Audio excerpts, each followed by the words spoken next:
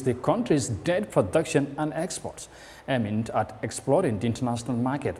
Egypt is one of the top date producing countries around the world, but authorities believe it lacked a vibrant marketing strategy to meet the global consumers.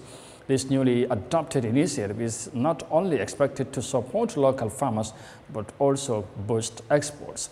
Let's have more details of that in this report. Dates are quickly becoming an important element of Egypt's agricultural produce. According to authorities in Cairo, Egypt produces nearly 1.8 million tons of dates annually, accounting for over 20% of the total global output.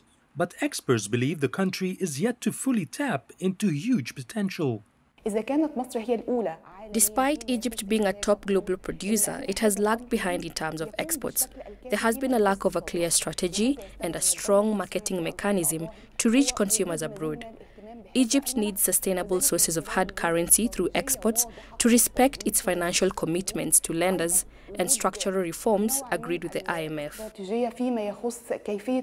The government says it's planning to increase the number of date palm trees from 14 million to 24 million and is also focusing on gearing the output towards foreign markets.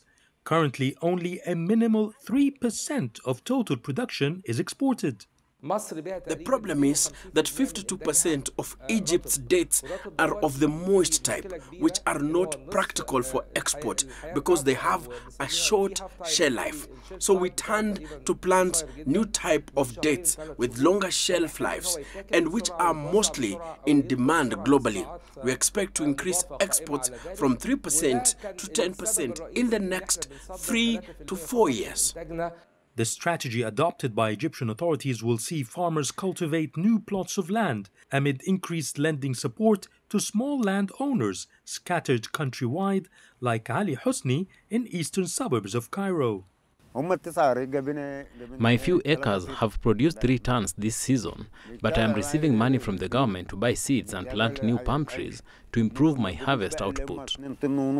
There are challenges, however, to reaching this target. The first challenge is water shortages because palm trees need a lot of water. Secondly is the lack of skilled workers, and this is a problem which exists around the world.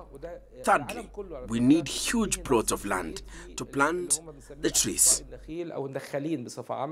Date producers, along with the government, are planning to establish training centers for skilled labor in this sector, as well as allocating suitable areas to launch the ambitious scheme to plant nearly 10 million palm trees in the next few years.